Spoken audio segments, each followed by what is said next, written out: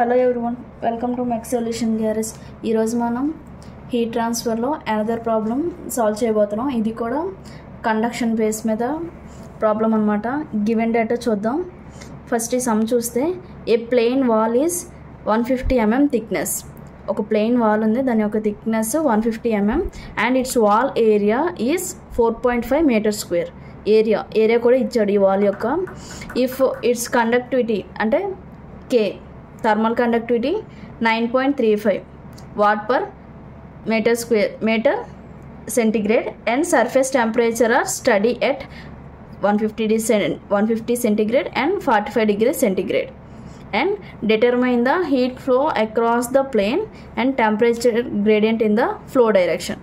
మొత్తం all are given, మొత్తం అన్నీ మనకి ఇచ్చేసాడు. మనం డైరెక్ట్గా ఫార్ములా సబ్స్టిట్యూట్ చేస్తే సరిపోద్ది. ఇది ఒక ప్లెయిన్ వాల్ అనుకుంటే వాల్ యొక్క థిక్నెస్ 150 mm ఇచ్చాడు, 150 and wall out side 150 degrees act చేస్తుంది, 150 degrees సెంటిగ్రేడ్. ఇది T1 అనుకుందాం. ఇన్నర్ సైడ్ వాల్ యొక్క టెంపరేచర్ 45 degrees. ఓకేనా, దీన్ని T2 అనుకుందాం. దీని యొక్క ప్రొఫైల్ లీనియర్ ప్రొఫైల్ అనేది వస్తుంది. ఓకేనా, ఇప్పుడు మనం ఫోరియర్ లా ఆల్రెడీ మనం చేసాం కాబట్టి ఫోరియర్ లా యూజ్ చేసుకుందాం. ఫోరియర్ లా ఫార్ములా ఏంటి? Q is equal to -KA dt/dx, అంతే కదా. సో ఫస్ట్ గివెన్ డేటా ఇక్కడ రాసుకుందాం. Given data thickness 150 mm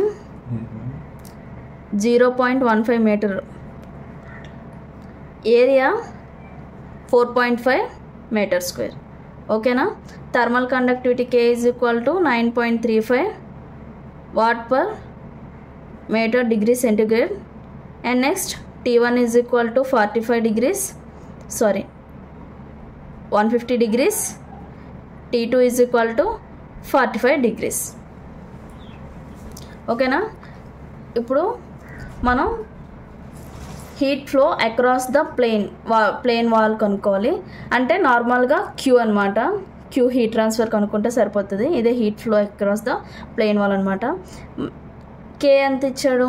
9.35 into area 4.5 metre square into dt అంటే T2 minus T1, 45 minus dt అంటే 45 minus 150.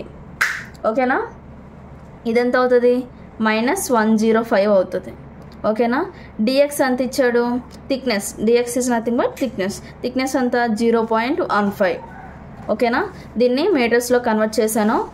ఓకేనా, మొత్తం మనకి ఇప్పుడు ఇది మీటర్లోకి ఎందుకు కన్వర్ట్ చేయాలంటే ఆల్రెడీ మనకి థర్మల్ కండక్టివిటీ మీటర్స్లో ఉంది, సో ఏరియా కూడా మీటర్ స్క్వేర్లో ఉంది. సో మనకి యూనిట్ కన్వర్షన్ కోసం మనం మీటర్స్లోనే వేసుకోవాలి. నెక్స్ట్ దీన్ని క్యాషియోలో క్యాల్కులేట్ చేస్తే 29452.5 వాట్స్ వస్తుంది. దీనికి వాట్స్ అనమాట, దీని units. So next first one అయిపోయింది, heat flow across the plain wall అయిపోయింది. Next temperature gradient in the flow direction. Temperature gradient ఏంటంటే ఈ dt/dx ఉంది చూసారా, this is the temperature gradient. ఓకేనా, టెంపరేచర్ గ్రేడియంట్ అంటే dt/dx అనమాట. సో దీనికి ఫార్ములా ఎలా రాస్తాం? నార్మల్గా Q is equal to -KA dt/dx కదా. సేమ్ ఇదే formula రాసుకుందాం, -KA dt/dx.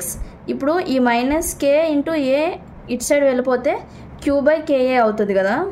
So -Q/KA కదా ఈజ్ ఈక్వల్ టు dt/dx, అంతే అనమాట. ఇప్పుడు నార్మల్గా Q ఆల్రెడీ మనకి ఇందాక 29452.5 వచ్చేసింది. దీని వాల్యూ ఇక్కడ వేస్తాము.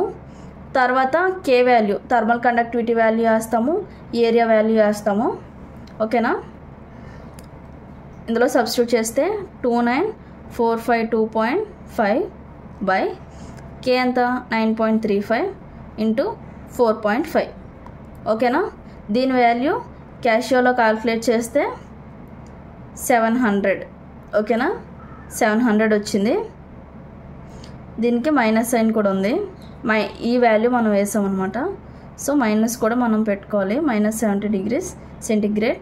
దీనికి మన యూనిట్స్ ఏంటనేది యూనిట్స్ సెంటిగ్రేడ్ బై మీటర్ వస్తుంది. ఇది ఎలా వస్తుందంటే ఫస్ట్ క్యూ అంటే వాట్ కదా మనం చూసేది. యూనిట్ కన్వర్షన్ చెప్తున్నాను. యూనిట్ కన్వర్షన్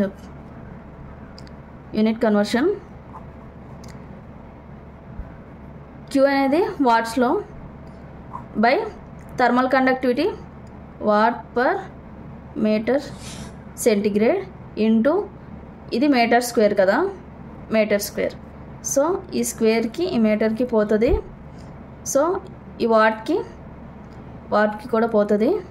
ఇది ఎలా ఉంది సెంటిగ్రేడ్ పైకి వెళ్ళిపోతుంది. సో సెంటిగ్రేడ్ ఈ మీటర్ దీనికి ఇది దీనివల్ల సెంటిగ్రేడ్ పర్ మీటర్ అనే యూనిట్ అనేది వచ్చింది. ఓకేనా.